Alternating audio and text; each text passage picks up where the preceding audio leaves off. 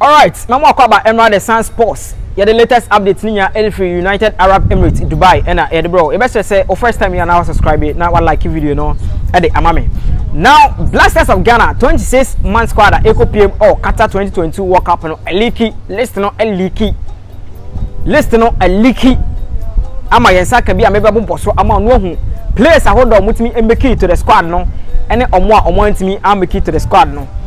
Na me since you name me the 55 man squad now provisional ones no, I said it on this platform say I don't see the reason here you waste this guy, you wasting our precious time and they are call it 55 players rather than say and can you name me the 26 players no outright nanka yenye free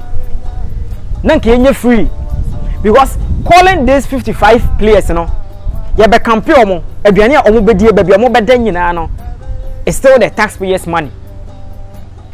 It's still the taxpayers money. And we know the current situation at Omai Ghana, even releasing Ghana's budget for World Cup, not about a problem. And now we've called these 55 players to come down, we trim it down to 26, of which any technical team, they knew whom they were going to call. Omunim say asimesi obenten or omunim. Even at the time I know when you imagine say the 55 man squad they knew it. So why are you people wasting the taxpayers' money?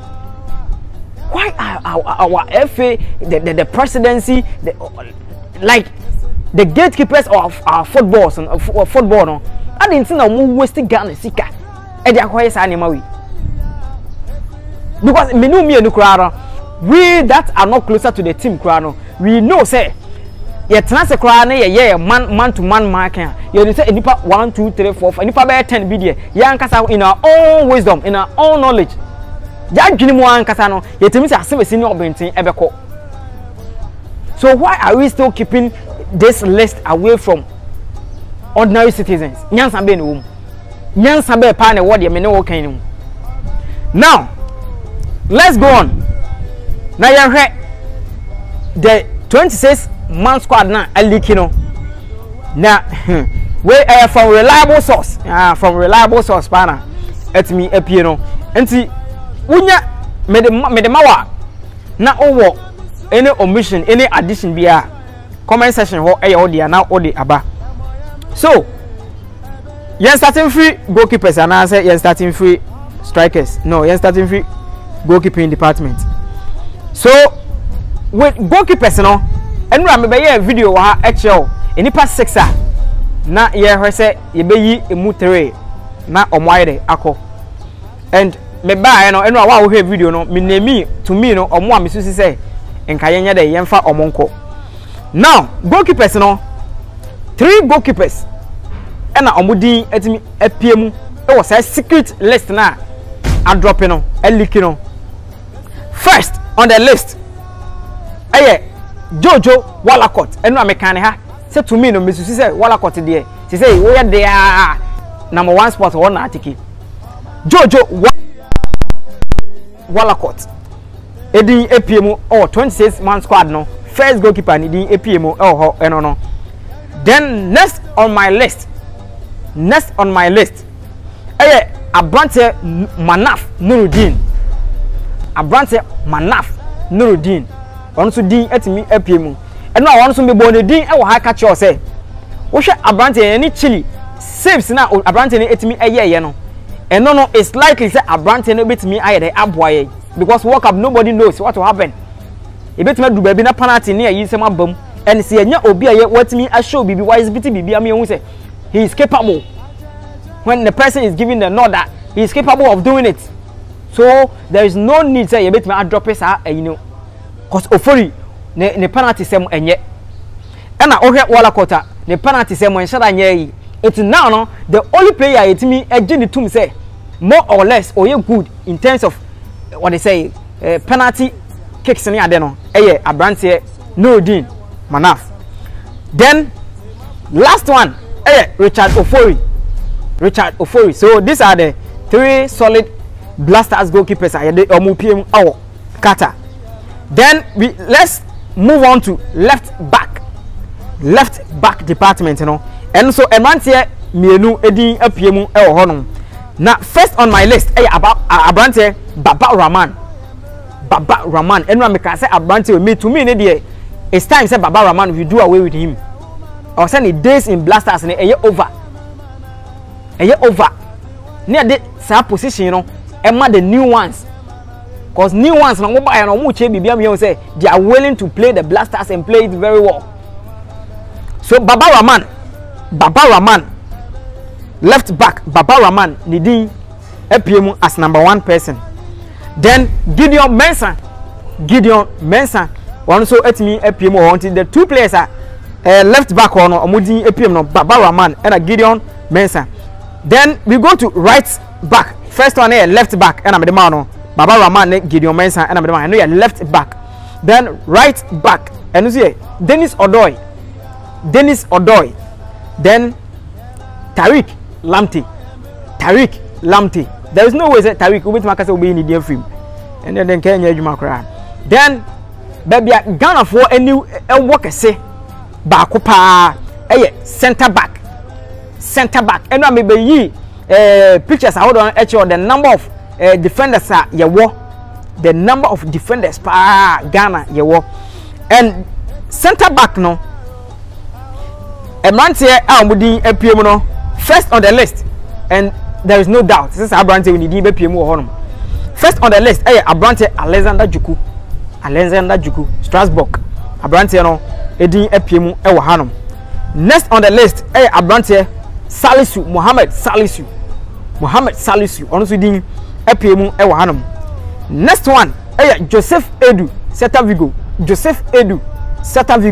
also din APM day in day out. Amartet no Charlie Obobo Amartet Obobo Celta Vigo every blessed day every Obobo. So Joseph Edu ni din APM e wo hanum. Next on the list Amartet Daniel Amartet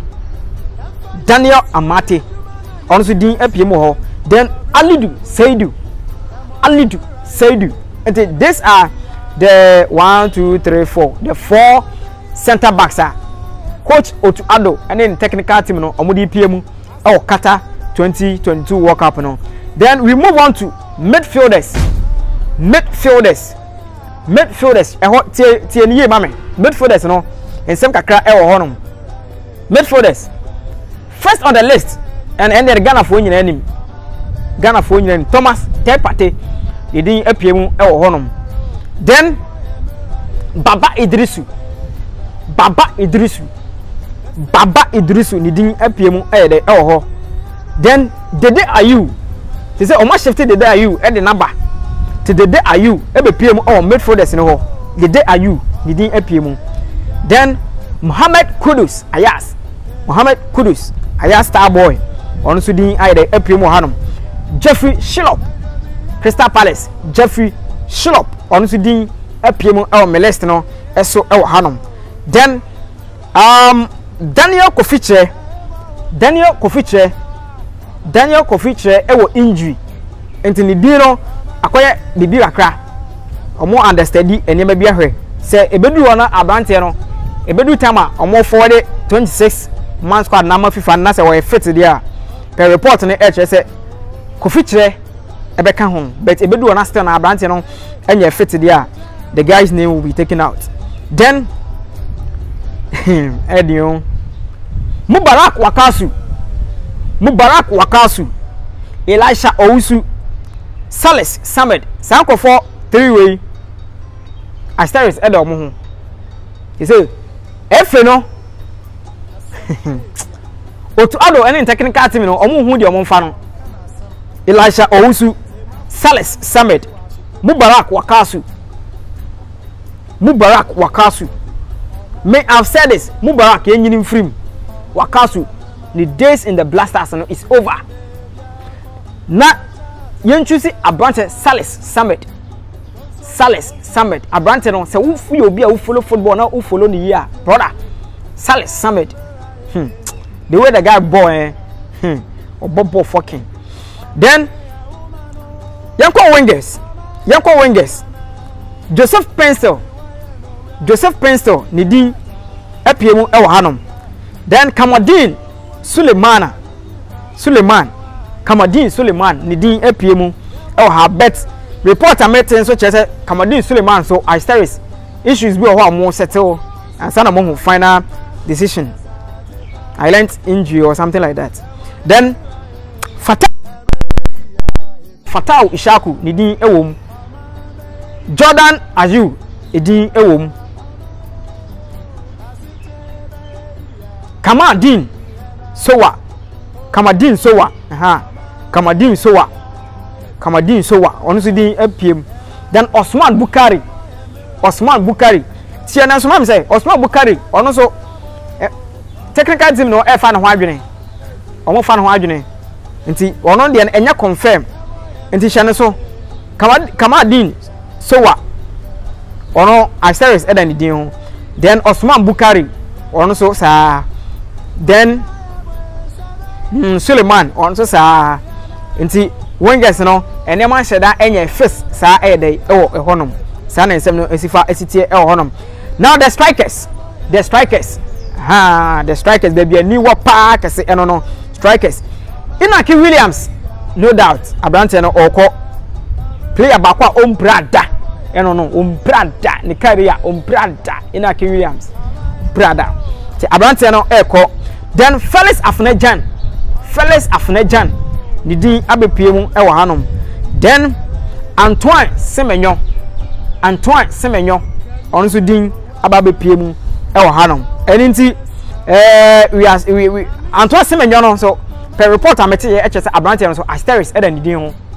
Amartet no hysteris eda ni din ho, but to me Semenyo should go because Amartet masa England ho adwuma obo ewo ho no. And I know say otu ado omo nyina enim adwuma Semenyo Antoine Semenyo airborne. And these are the 26-man squad ekopiem e qatar per report reliable source amesa e kan no. Eti o asembia o he na obi omu a wo susu say enyini mfimu a obetimi adrop comment section ho de won susu say nke de ne ka ho no obetimi e de no comment section obetimi adrop e ho no, but we eye league 26-man squad apie we nyebo se nka and mabegina he kan. Enti asema me de abato dwai market somewhere nyehwe whether it will prevail or not. Me dey e de copy and abetima frame finest. O subscribe here, but money so be subscribe. Na be my likes, na be behind there. Aye come on. The Sun Sports remove.